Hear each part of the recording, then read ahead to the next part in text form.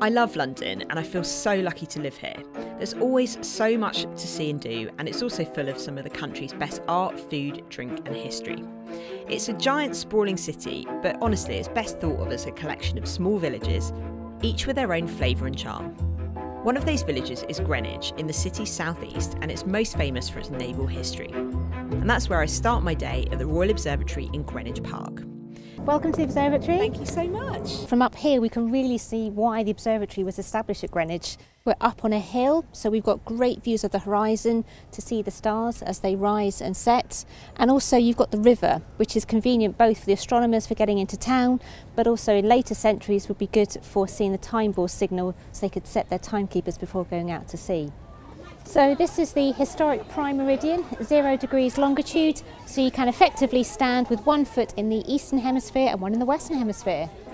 On display inside the observatory, you'll also find the intricately crafted historic timepieces that have allowed sailors to determine their longitude at sea.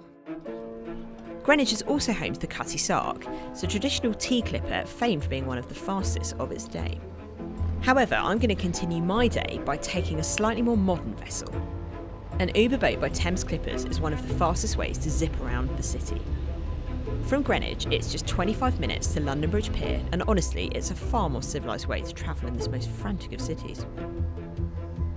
After all that, I need a coffee, and for that, I go to Borough Market. Borough Market is one of the oldest food markets in London, dates back to the 12th century. Can I please have a cappuccino? Do you take any chocolate powder on top? I would love some chocolate, yes. Sure. Thank you. So we are a social enterprise helping people who have experienced homelessness or are currently experiencing homelessness get training to become baristas.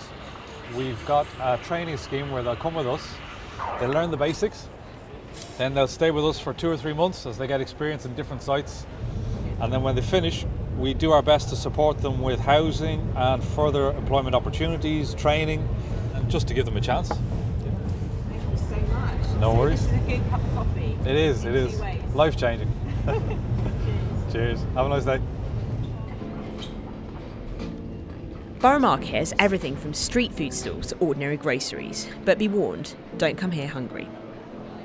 I'm trying to resist as my next stop is Seabird.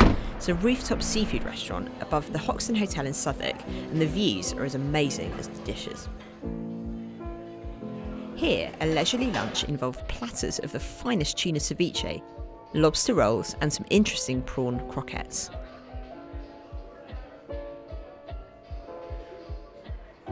In need of a stroll after lunch, I head over to Hyde Park, the biggest park in central London. It's home to the world-famous Serpentine Gallery, as well as a memorial to Diana. But it's also a great outdoor space too. I even give rowing across the Serpentine Lake a go. You're very kind. Thank you. Yeah, me and my muscles.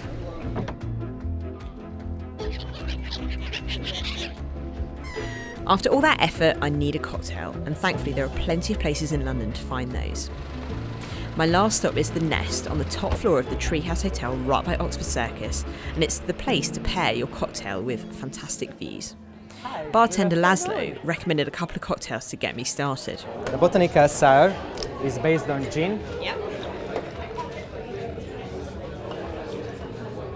Some sweet, which is going to be the elderflower cordial. A Canora glass. A beautiful viola flower in the top.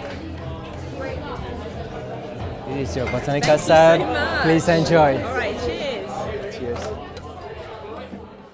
London doesn't have many rooftop bars, so this one feels particularly special. And even on a trademark grey day, it's a great place to toast the end of a perfect day in London.